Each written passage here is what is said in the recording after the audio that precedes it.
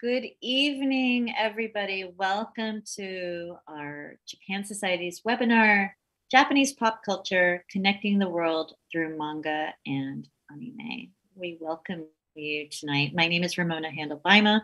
I'm the Chief Program Officer at Japan Society, and we are so happy that you're here to talk to us about this very important topic. First, please allow me to thank the people who have made this possible.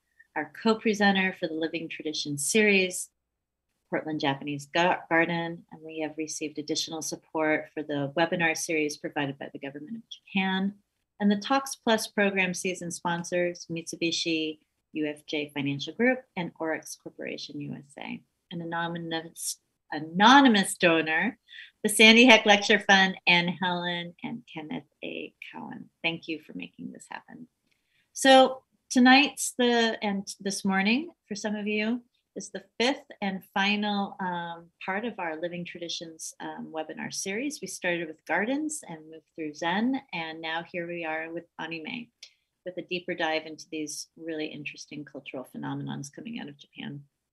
This series has unraveled the historical journeys of some of the most iconic facets of Japanese culture through conversations between thought-provoking experts like the ones we have tonight and cultural stewards like the ones we have tonight, and how they maintain deep-rooted traditions in the present day. This talk explores some of the latest trends and emerging technologies in Japanese pop culture, including the historical development of manga and anime, the global influence of otaku culture, and what the future may bring inside and outside of Japan. So I'd like to just introduce our speakers this evening. First, I'm really excited to introduce Julia Mechler. She works for Mixi Inc., a Japanese mobile gaming company, as a business development manager. Tonight, she's talking to us as a creator of manga. She's the creator of the Okinawan-themed comic book Hymn of the Teada, and is also an expert on Okinawan traditional performing arts, producing shows in Okinawa that mesh traditional dance and digital entertainment. And allow me just one moment to say, Japan Society is dedicating 2022 programming to Okinawa-related events and offerings to mark the 50-year anniversary of the reversion of Okinawa to Japanese control after the U.S. occupation. So it's really exciting to have Julia tonight to be able to talk about all of these elements of her creative process and her work. So thanks, Julia. We also have Roland Kelts, who is a Tokyo-based Japanese-American writer, journalist, scholar, and authority on Japanese and Western cultures. He's the author of the best-selling book, Japanamerica, a columnist for the Japan Times. I read you, Roland. Hello. A contributing editor of Monkey, New Writing from Japan, and a professor at Waseda University in Tokyo. Finally, I will introduce our moderator.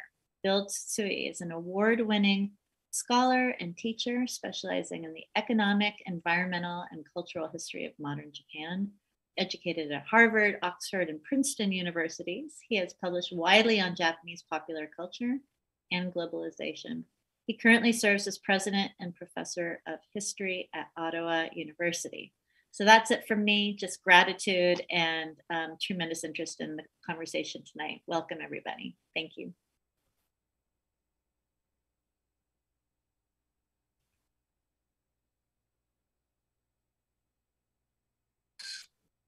Okay, hello. I guess I'm going to start things off here tonight. And thank you, Ramona, for that great introduction. It's an honor for me to be here with Julia and Bill and to be joining the Japan Society once again. We've done a few events in the past in New York, and it's really a pleasure to be back here.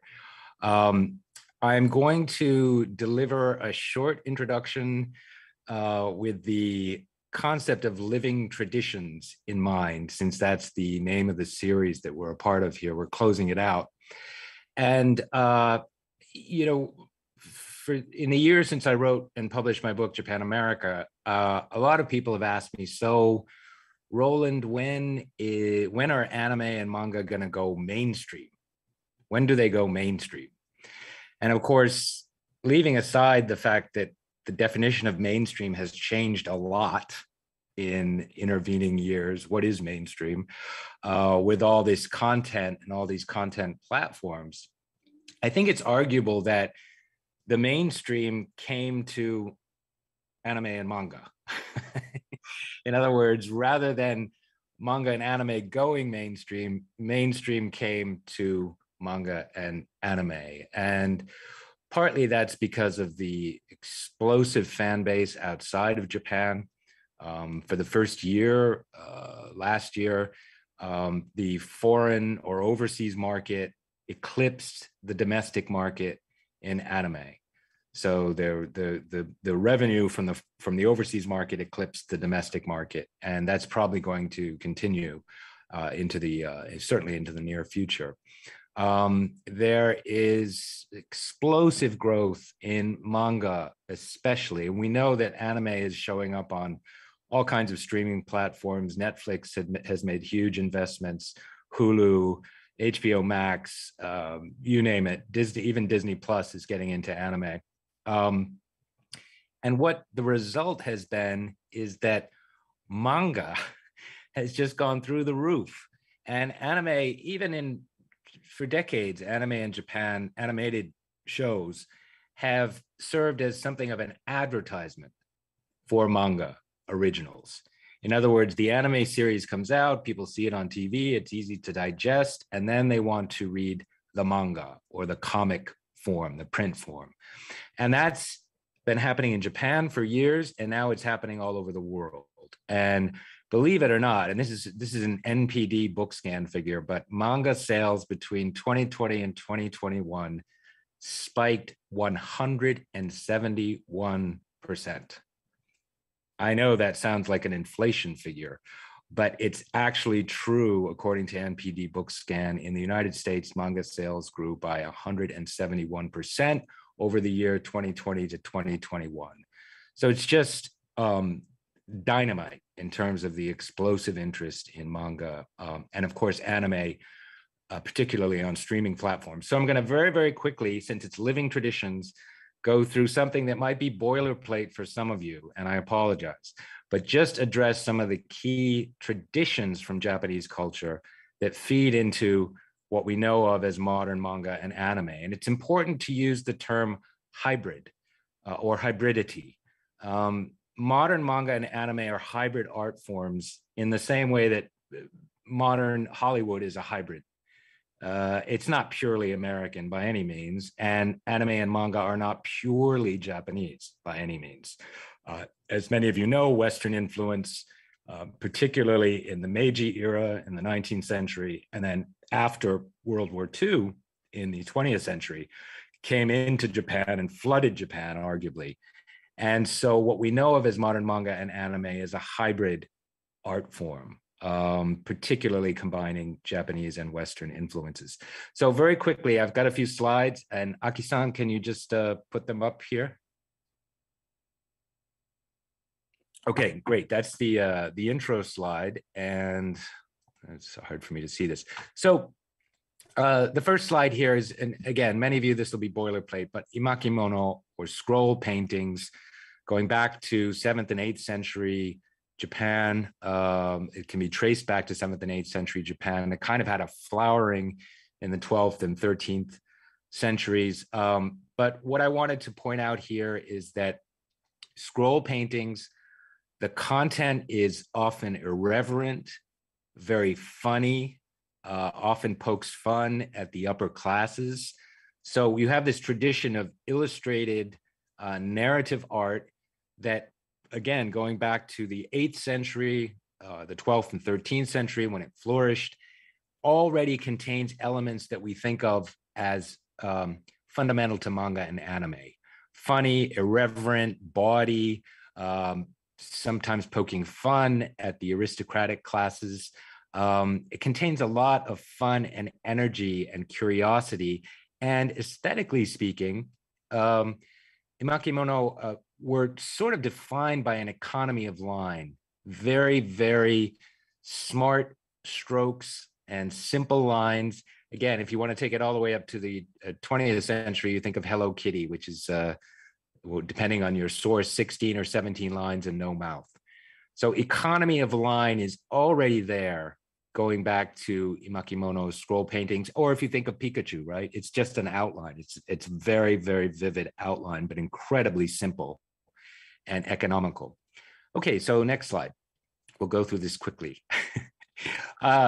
It's a form of storytelling. So as you know, you unfurl the scrolls, you unroll the scrolls, and read the scrolls across the paper. And what's interesting here is, and I want to mention my good friend Frederick L. Schott, whose book Manga is the resource. If you're curious as to how these traditional forms became manga or influenced manga, that's your resource, Manga by Fred Schott.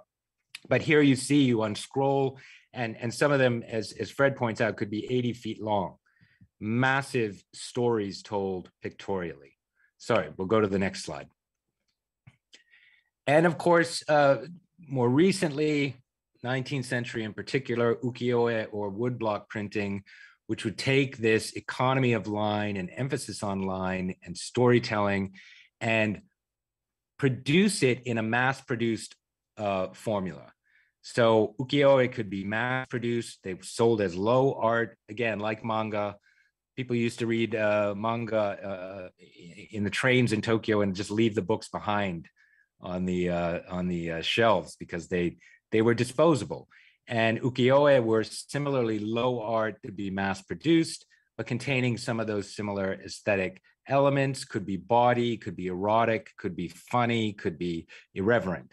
So you have here something of a formula for what we think of as modern manga and anime.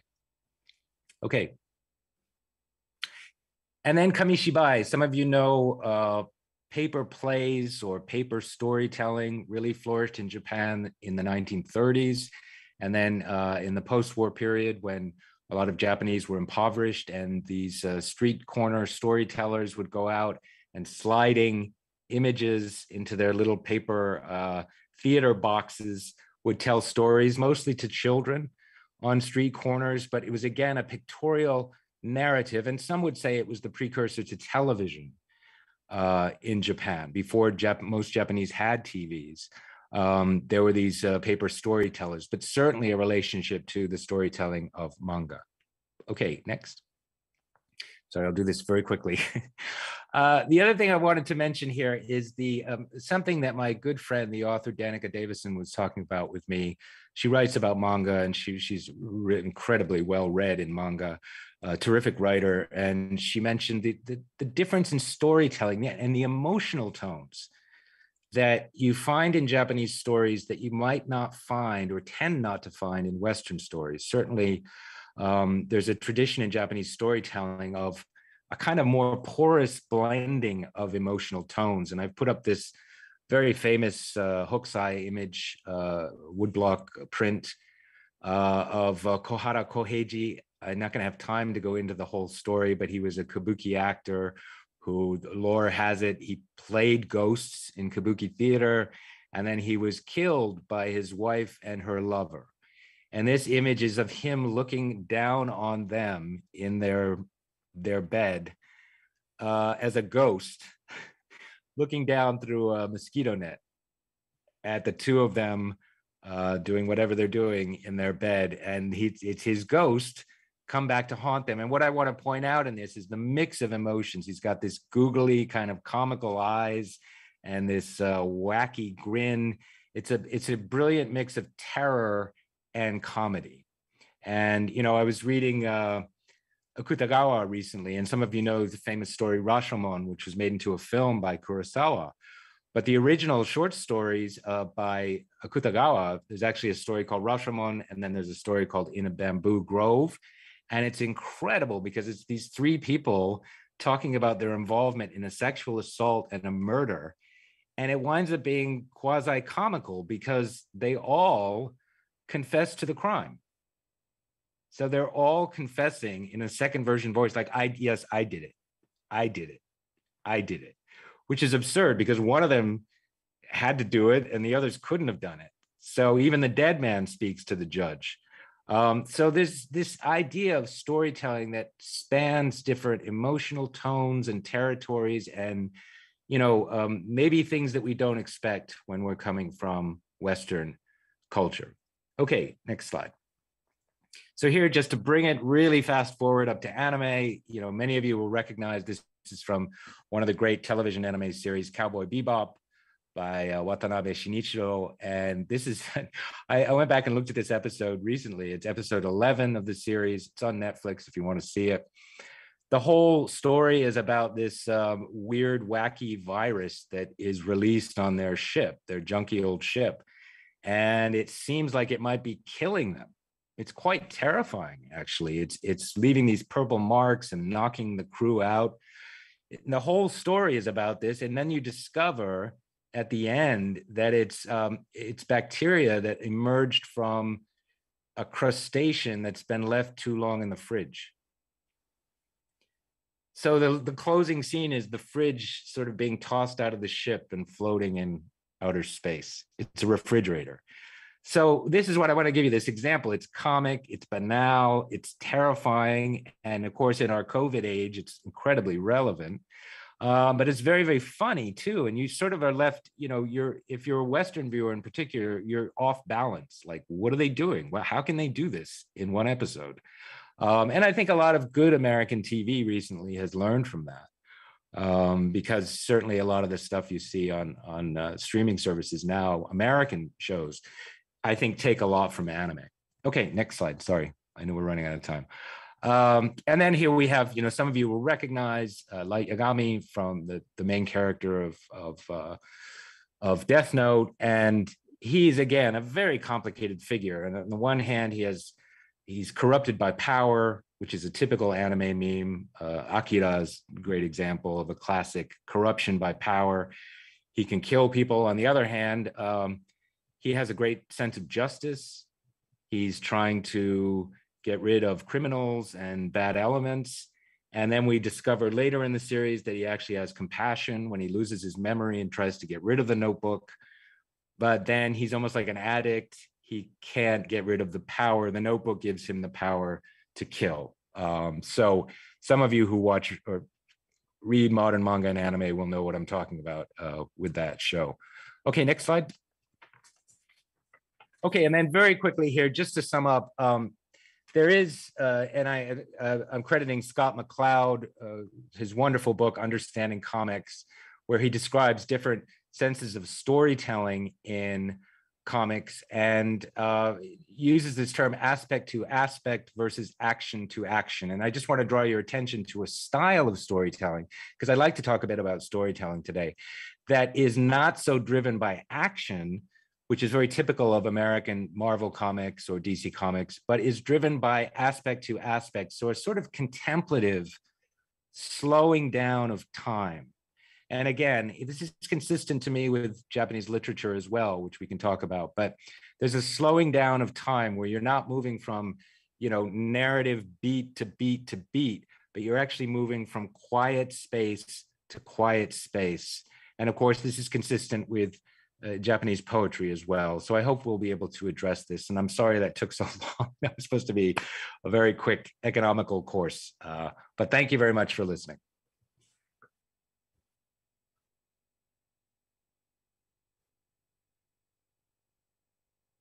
Okay.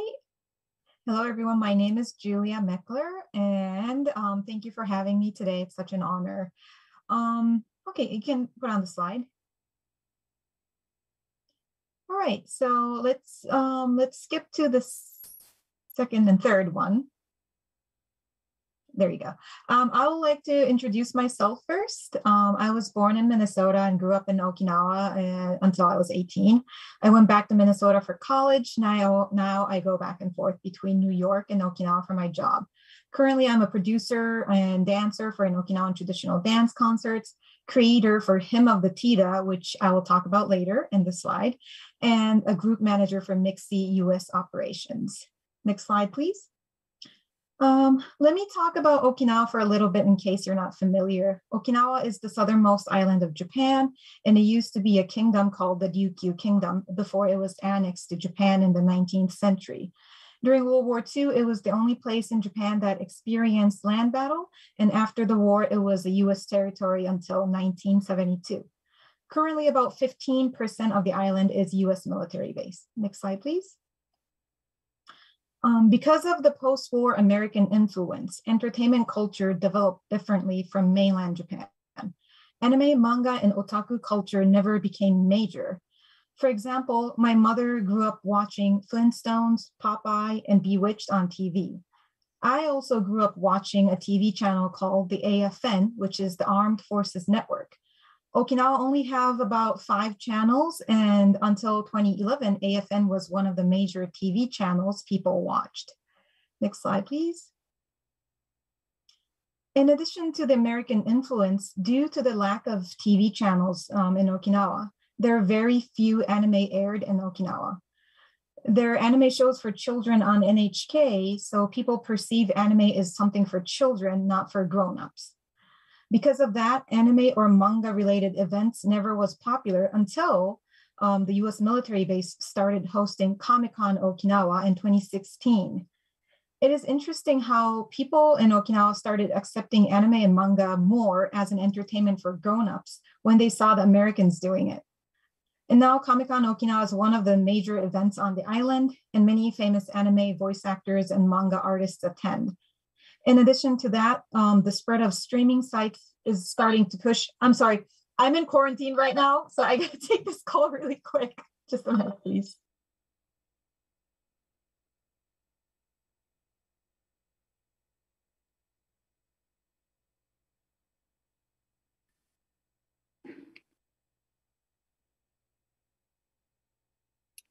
Okay, I'm sorry about that. Just a quick story. I just got back to Japan 3 days ago and I'm in quarantine. So they call me every day to check my temperature and if I don't have COVID or I'm so sorry about that. Okay, back to the topic. So I think I was talking about the Comic-Con base and then streaming sites. Anime streaming sites is starting to push the popularity of anime and manga on the island. Next slide, please. And now let me talk a little bit about my manga called Hymn of the Tida. It is a time-traveling fantasy about a teenager Okinawan girl. One of the reasons I wanted to create this series is because there are very few or close to none manga or anime with Okinawan protagonists and about Okinawa. My original goal was to publish this in Japan, but an American publisher was more interested in the theme. Oftentimes in Japan, I was told it's too local and will not be interesting by many publishers. But when I met Matt, the CEO of Heavy Metal Magazine, he saw potential. Heavy Metal Magazine is a publisher that inspired Stephen King, Steven Spielberg, and more, so I was pretty excited when I got the deal. My goal is to continue creating the series and one day into an anime. And next slide, please. And if you're familiar or a fan of anime song, you might know Blessed 4, who sang Sosei no Aquarian, Miro, and more. While I was struggling to find a publisher in Japan, they reached out to me and offered to create theme songs for Hymn of the Tida. Their parents are from Okinawa and they grew up in the United States before they came back to Japan. When they came back, that's when they released Sosei no Aquarian and became popular in the anime world. The theme song is called, for Hymn of the Tida, is Tedashiro no Kamiuta and Heiwa no Inori. We've done a couple anime and Okinawan traditional dance merging concerts together several times in Tokyo and Okinawa. Now with anime and manga becoming more global and diverse, we're hoping that Hymn of the Tida could be considered not too local and be embraced as part of the diversity. Next slide, please. And in addition to Hymn of the Tida, I'm also working with the CEO of Heavy Metal Magazine to create manga about Okinawa's traditional musical stories and folk stories. I enjoy seeing the traditional performing arts world merge with the otaku culture and would like to see and create more cross-media collaborations. Okay, last slide, which ties into my last slide. Now it is becoming more and more common to see multimedia development when it comes to manga or anime IP. At Mixi, we do many collaborations with anime IPs with our games, And last year, we launched an interactive story gaming app, which is like reading a manga, but choosing your own adventure style. As the platform to enjoy anime and manga becomes more and more diverse and the production process becoming globalized, I would like to see today in our discussion how this is going to affect the otaku culture and if anime and manga will remain made in Japan. Okay, that's it for my slide. Thank you for listening. Well, what a pleasure it is to be here with Julia and Roland and have the opportunity to talk with them about a topic of almost endless fascination to me, the ongoing global embrace of Japanese popular culture, and especially anime and manga. I just want to thank Japan Society, the Portland Japanese Garden, and the government of Japan for bringing us all together today. So let's get right into it, since I have a lot to discuss with you, Julia and Roland. So when I was growing up hundreds of years ago, there was a standard way in which most kids in America drew human figures, which is like a smiley face with a stick figure underneath it, right? But a while ago, and I think I'd say probably from the 1990s going into the new millennium, that really changed. So that today, if you ask a 12-year-old to draw a person, they will do it in the graphic style of manga and anime, with big heads, huge eyes, and dramatic hair. And I think that's true in Las Vegas or London or Lagos or La Paz. The visual style of Japanese pop has become something truly global. So in this situation, what makes Japanese anime and manga so special? What sets it apart from all the animation and graphic novels and comics currently being produced around the world? Roland, do you want to start us off? Sure. That's a great question, Bill. Thanks. Well, first of all, I think as I wrote in Japanamerica, the Rosetta Stone, if you will, for anime was Pokemon. I mean, it's really, there's kind of a before Pokemon and after Pokemon. And that was the late 1990s. There were anime fans, of course, before Pokemon, and people who respected classics like Tezuka Osamu and the great anime artists and manga artists of an earlier generation. But Pokemon really blew the doors off of fandom around the world. And those images, as I said earlier in my presentation, that economy of line, really, I think on the one hand is attractive because if they're the right lines, you can recognize the character right away. It's almost like, to be honest, it's almost like great advertising. It's like the Coca-Cola, if you get the lines right, you recognize the character right away, and it's this instant identification, which is very, very powerful. And again, it's not exclusively Japanese. I mean, let's face it, one of America's greatest cartoonists, Charles Schulz, created very simple characters, Charlie Brown and Snoopy, with a great economy of line. So it's not exclusively a Japanese aesthetic, but it is powerfully brought to life in anime and manga. And I think Pokemon really changed a generation of fans and artists outside of Japan. I think that was a signal title. I think too, there is something participatory about manga and anime. I mean, they feel like media that you can join. I think this is the power of otaku culture. They feel open to you in ways that maybe Marvel Comics or DC Comics have not. They felt sort of detached, sort of like, I always feel like with Marvel and DC, you're watching the events happen on a stage. Like, it's very powerful, it's very epic. It's like the Super Bowl, very American. It's happening on this big, big stadium and stage. Whereas manga and anime feel like they're in your back pocket. Like, oh, I know these guys. And, again, to quote my friend Danica Davison, she was saying, a lot of manga and anime start very quietly. The stories don't start with a big bang. And the sort of conventional storytelling arc in certainly for kids books in America and the West is to start with something big to get everybody's attention. But most manga and anime, they're like everyday life stories. They start really quietly. And I think that feels, particularly for a younger generation, that feels participatory. Like you can join, you're in it, you're part of it. It's not pushing you away. Like you're not on stage in the Super Bowl. It's famous people.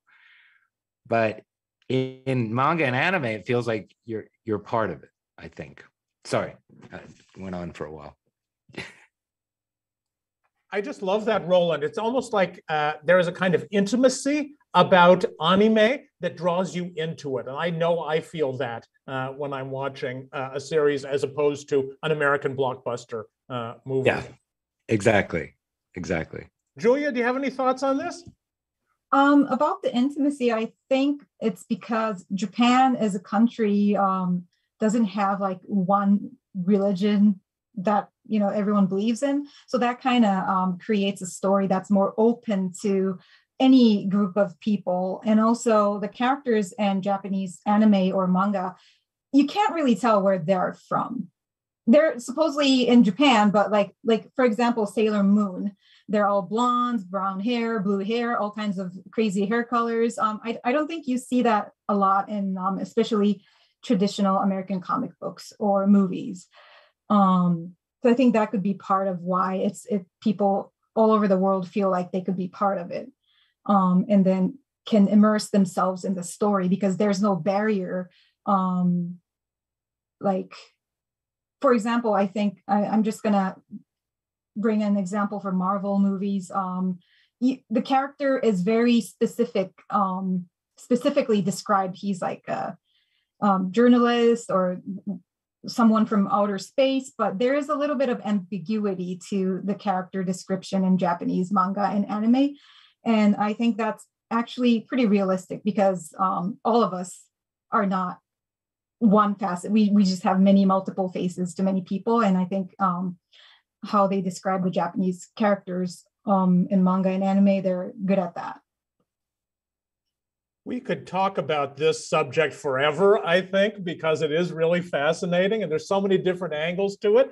But I want to be sure and touch a little bit on the manga and anime industry, which, like everything these days, has become increasingly globalized, with Japanese talent working in other countries, including the United States, with production widely distributed across nations and continents, with streaming services being a huge global presence, and with audiences being truly worldwide and scale. And Julia, since you're an example of this globalization in action, can you talk a little bit more about the industry today? Sure. I was tasked to do that exactly for Mixi's work. I started a production team in the United States. I was dispatched to the States from Tokyo last year, and then I was in charge of creating a group of people to create this interactive story game, which is, in a way, it's a form of manga. So we have American members working, Japanese member working, and also we have some people in Colombia, and it's very diverse and global. But we are making a Japanese content, so that's what's interesting. But it is a Japanese content, that's that's the question I had in my slide too.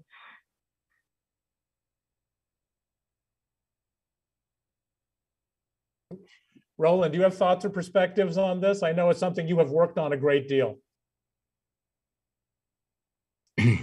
Yeah, I mean, I don't want to get too far in the weeds here, but I'm sure Julia knows about this. There's some trouble brewing in Japan. I mean, the fact is that the anime industry in particular just still doesn't pay very well, and is the way it's currently been run is unsustainable, to be honest. And no surprise, but some Chinese animation companies, and China's pushing animation very hard, funding it very, very, very intensely. They're I don't want to say poaching, that sounds violent, but they're luring Japanese artists to go to work in China because they're paying more money, and they know that these young Japanese artists are very skilled, and they have traditions we've been talking about. They have those traditions behind them, and they can come work in Shanghai or Beijing or Guangzhou and make a lot more money. And some young Japanese artists are understandably taking up those offers, and some, of course, go to work for Pixar or Disney and get health insurance, and they can buy a car and buy a house. So the Japanese industry, there's more awareness of this problem in the industry than there was 10 years ago, for example, and some people are trying to fix it, particularly the CGI studios. But it is a problem. The one thing I would say is that what I was talking about in my presentation, the style of storytelling, the sensibility that comes from Japanese aesthetics, and I don't want to go, I could get attacked for Nihonjinron stuff here, in a second. And I don't want to go, I'm not saying that, but there is an incredible inventory, 70 years of manga and anime. A friend of mine in Hollywood have said to me, they have so many stories they can draw from. Devilman Crybaby came out on Netflix 5 years ago, or whatever. It was from a comic from the 1972 or 1973. Nagai Go, great artist, and they revived it and brought it back. And he couldn't believe it. He was like, oh, I can't believe all these people in Paris and New York want to talk to me. It's incredible. But the fact is, the inventory of stories and visuals from decades of manga and anime is incredible in Japan. There's so much richness that I don't believe, Bill, that anybody is going to catch up with Japan in my lifetime. Let's put it that way. I think there's just so much great material, and young Japanese know how to draw. They learn how to draw. They're very, very good. Even kids, just coming out of middle school. It's amazing. And I don't think you can replicate that overnight in another country.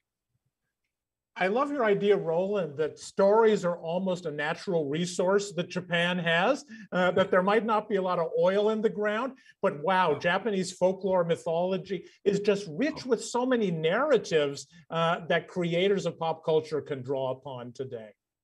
That's right. And so diverse. And going back to what Julia said, because of Japan's relatively flexible sense of spirituality versus institutional religion, which we have in the West in particular, and some countries in the East, obviously. But Japan has, is Buddhism and there's Shinto, and they're pretty flexible in terms of towing the party line. And I think that does make Japanese stories a little more agile in the sense that they're not driving home a Judeo-Christian ethic, even politically, despite Japan's relative political sclerosis, it's not a country of polemics. There aren't people arguing about gun control or abortion. So the artist can explore these ideas without being, heavy-handed all the time. I mean, don't you think, Julia, I think that's what you were saying, right? It's partly. Yes. So some things, we got to be careful, especially with the bringing Japanese content to here right now. I got to make sure that to tell the Japanese team, oh, that's cool idea, but it will not be accepted in the United States. So we have to modify that. And also to convince the Japanese team what the American team wants to make. They're like, ooh, you can't put drugs and stuff in there, but that's what people are used to here seeing. They want to see more violence, more grandiose stuff happening in the story. So there's a difficult balance to it. And going back to what you were saying about the abundance of stories, I think that could be part of the reason why Japanese artists or creators are not appreciated as much, because people are just used to seeing it for That's a free. good point. It's That's just a good point. it's just everywhere. So Yeah. they're like, why pay for it? Yeah. And that's kind of leading to people with these creators working for Chinese or Korean companies because they're better at creating a better platform for overseas, like webtoons and stuff. Now, if you put your story on webtoon, more people see it than publish it in Japan with the publisher. So I think that's a good thing, but at the same time, it is a bad thing. That's an excellent point. I also would add that, and this is something I've been writing about recently, Japan has this great monozukuri tradition of making physical things really well, whether it's a Sony Walkman or a Nintendo Switch or lacquerware or ceramics. I mean, you name it. Even KonMari is physically involved, right? She cleans up your house. And I do sometimes think in Japan, there is a tendency not to take serious abstract ideas like software or entertainment or pitches. You know, you pitch a story to a Japanese film producer and they're not going to put any money behind it. They just don't take. But it's interesting. I never thought of it the way you just said it, Julia, that maybe there's so many stories in Japan. It's a story making machine that if you come along with more stories, it's kind of like, well, that's like all of us. What's the big deal? We're not going to pay you for that. A story, another story, full of stories, right? Every street corner in Osaka has a story. That's a really good point. We are getting some wonderful questions from our YouTube audience, so I want to go straight to those. Obviously, we could talk about this topic on our own without many prompts, but I do want to address all the folks that have tuned in. So here's one. Has the growth of foreign markets for anime and manga opened up opportunities for foreign artists to work in that industry? That seems like something you can really talk to directly, Julia. Definitely, yes. Like, for example, the manga I made with an American publisher, the artist is from China. So, and I didn't know who the artist was until she started working with us. So yeah, it definitely opened up opportunities. And even with Mixi, some of the artists we have are not from Japan. And I think with the internet, you don't have to be physically on site to work together now. So that has definitely made it very easy for diverse group of people to work together.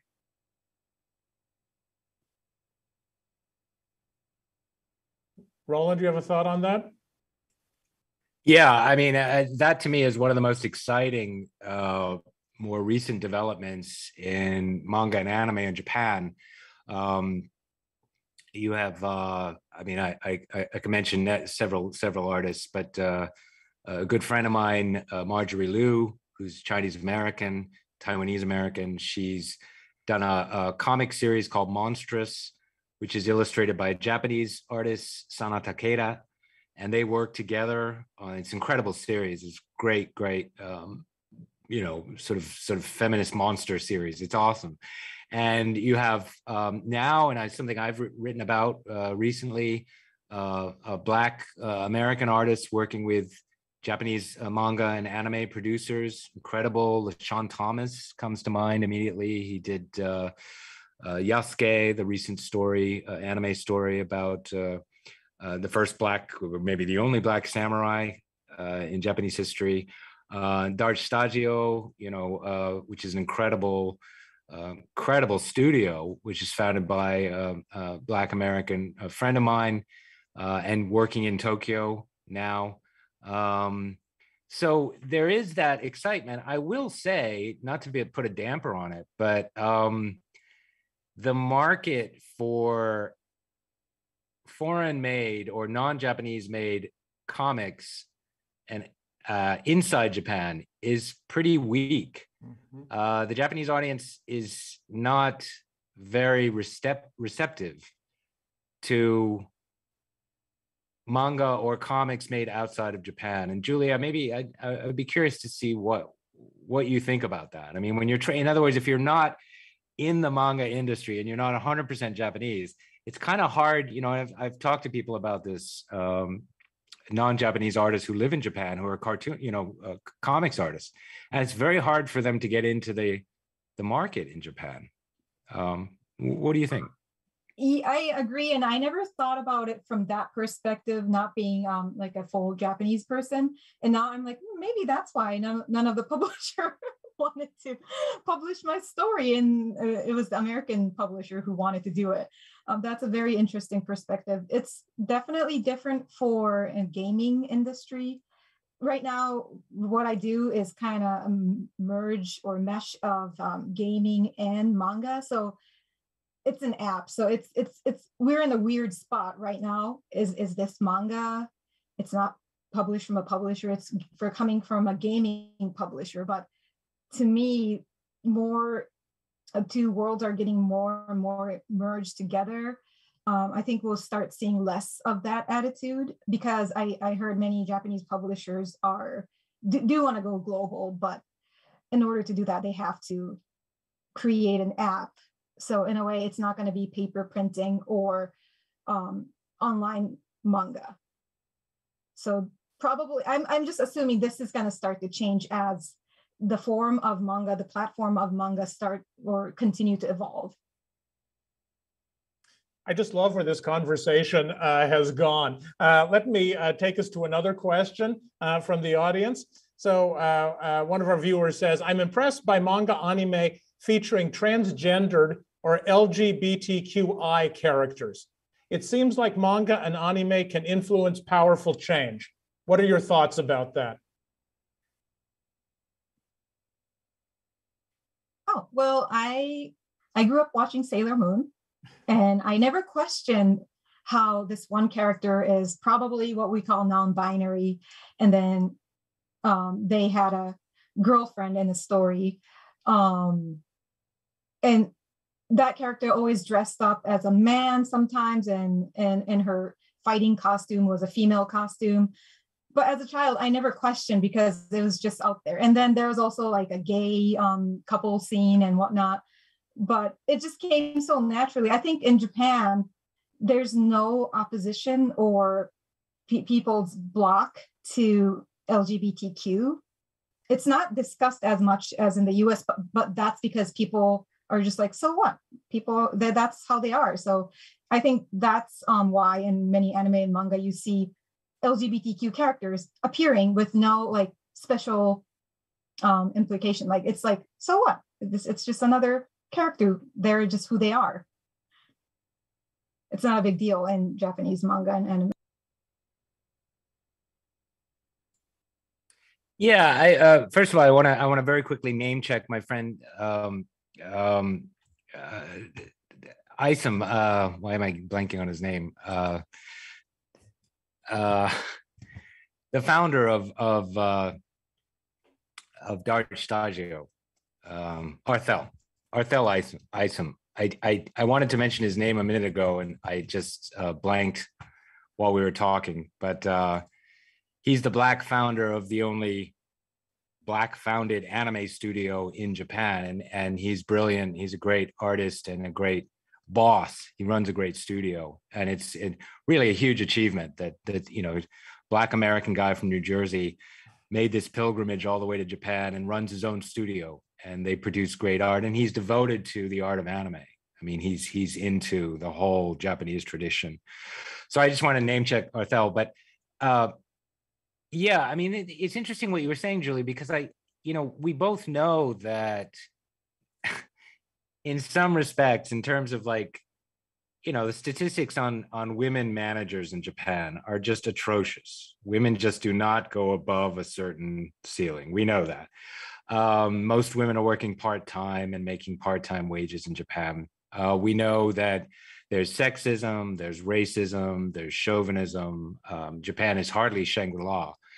And when it comes to LGBTQI, I mean, I think it's what you said, that people, in a sense, will look the other way to a degree that storytelling is storytelling.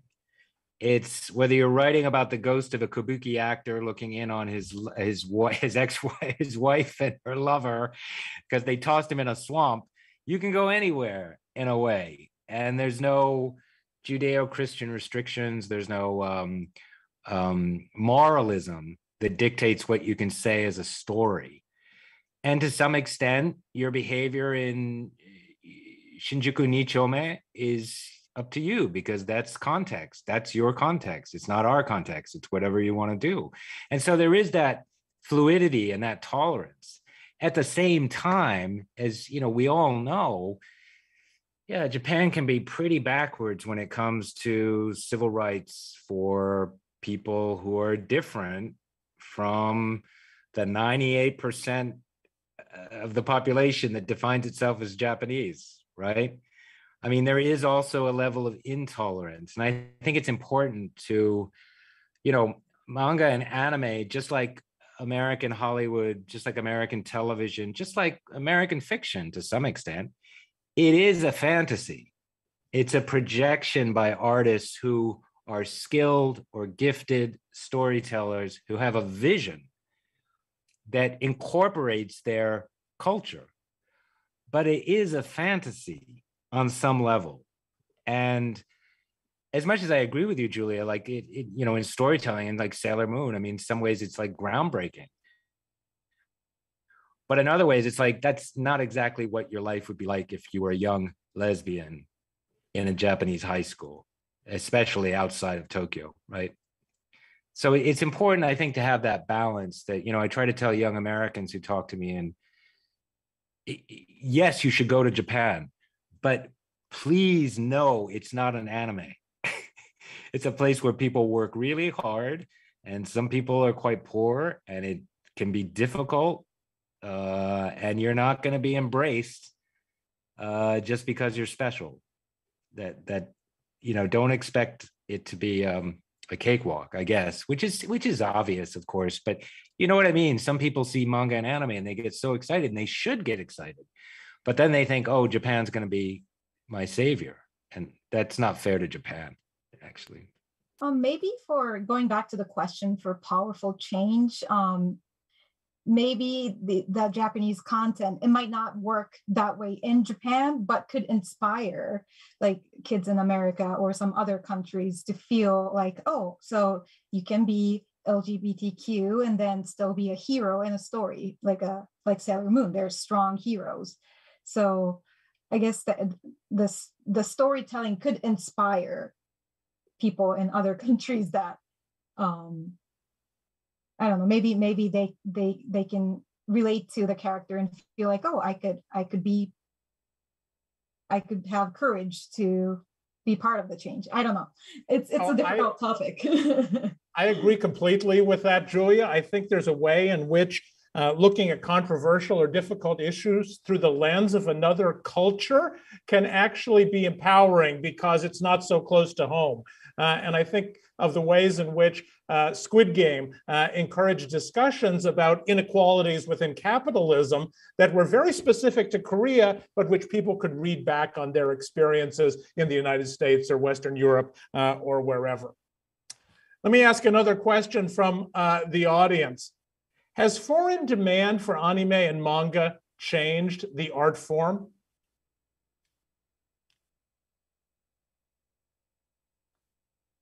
Roland, what do you think? Well, I think there are two. I've talked about this before, and I've written about this. I think there are two categories that have been sort of evolving over the past maybe 5 years since Netflix opened their offices in Tokyo. And one is anime-inspired work. And you can call it whatever you like. I mean, that's my phrase of choice. But in other words, there's CGI and digital and 3D work that's being produced now, often joint productions or co-productions between Japanese studios and studios in other countries. And it's inspired by anime. It has a kind of anime look, maybe an anime feel, maybe even anime characters, or maybe it's based on legacy content like Blade Runner anime that's come out, or you have Ultraman, from the great Tokusatsu series, which I grew up with. And you have this stuff that's coming out that's kind of anime inspired, but it's 3D, it's CGI, maybe it's got a much bigger budget, and it's meant for an international audience. And then you still have what I suppose call traditional or conventional anime that's made in tiny studios above ramen shops in West Tokyo on the Chuosen, and they churn some of it out. Some of it's absolutely atrocious and terrible, and some of it's really great and funny and creative. And that is basically made for the Japanese audience. It doesn't mean that a foreign audience won't love it. And you have these, titles that just take off overseas. I mean, when Kimetsu no Yaiba, Demon Slayer was, first out as a manga in Japan and Taisho era stuff, I was like, this is not gonna work overseas. Boom. Then the movie comes out and it's #1. It just blows everything away. So it's actually very hard to predict that stuff now, because there's stuff that seems to be made for Japanese in Japan that blows open overseas. I mean, this what's this series? Bungo Stray Dogs, literary stray dogs. I mean, it's crazy. Osamu Dazai's 1948 novel, No Longer Human, which is a pretty depressing story about, a miserable guy. It's the #1 Japanese literature bestseller on US Amazon because of this anime series that features him as a character. And who'd have thunk Bungo Stray Dogs would take off overseas, outside of Japan? Literary stray dogs based on Japanese novelists and writers. It's very interesting, but I think what the point I want to make is these two categories forming. There's anime inspired work, which can be really interesting, but very different. And then there's the sort of homegrown stuff, which sometimes takes off overseas in ways I would never expect, to be honest. Kind of adding on to that, I think you talked about outlines of like ukiyo and stuff earlier in your presentation. I did study art in college too, and I noticed the difference between Western art and Japanese art is the Western art traditionally didn't have that strong streak of black outlines. I'm not sure if they started that after the ukiyo was introduced to the West or not, but in American comics, the outlines are very strong compared to Japanese manga or anime. But looking at recent popular anime and stuff, I'm noticing the outlines are getting like thicker or stronger, like Kimetsu no Yaiba and other new animes that's coming out.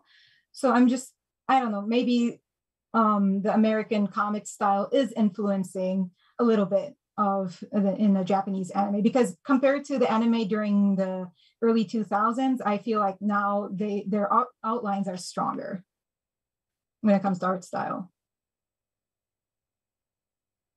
We have a load of questions that I'm afraid we're not going to have time to get to, but I do want to end up by asking you something that I'm expecting is on a lot of our viewers' minds, and that is, what is your manga or anime masterpiece? What do you consider that special one, and what makes it so great?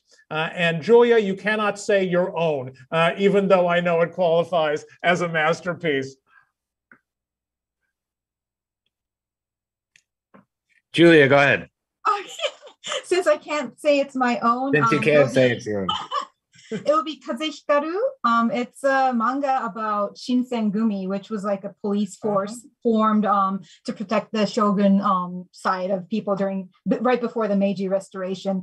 The protagonist, she is a girl pretending to be a guy because her parents got assassinated by the people who wanted to support the other side.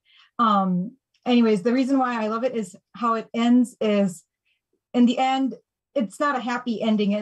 It puts you in a deep thought, kind of like after watching The Silence, the movie by Endo Shusaku. So that's my favorite. Wonderful. Roland? Well, Bill, this is a really tricky question to answer. As you know, it's like, somebody asking you your favorite album. It's like crazy. So many genres, and if you're as old as I am, you've heard so much music. There's so much you love. So I mean, I have to cite Hotaru no Haka, Grave of the Fireflies. I've seen that film so many times. I've taught it to students around the world. I've written about it. And whenever I see it, it just seems heartbreakingly well paced. Now, I know that sounds, it's obvious to say it's emotionally moving and it's heartbreaking, but the pacing is incredible. I don't know.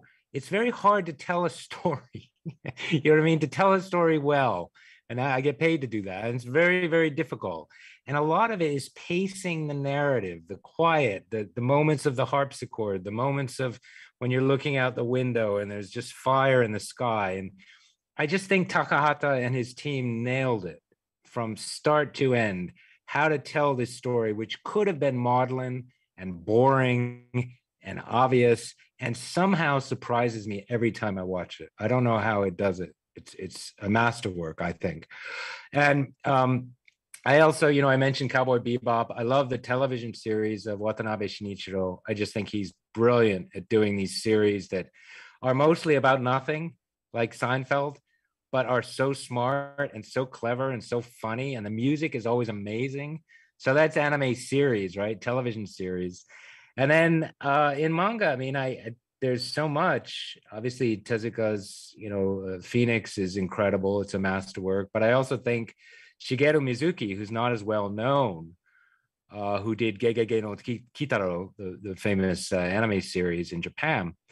But his Onwards to Our Noble Deaths, which the great Zach Davison, wonderful translator, translated into English. That's incredible. I mean, it completely takes him out of his normal style and is more neo-realistic and is about the horrors of war. And it's manga. And it's just brilliant. It reads like a novel. I mean, or better than a novel, or a different kind of novel. So I'm sorry, that's too much. You asked for one. That is just too much. It captures beautifully the richness of this form.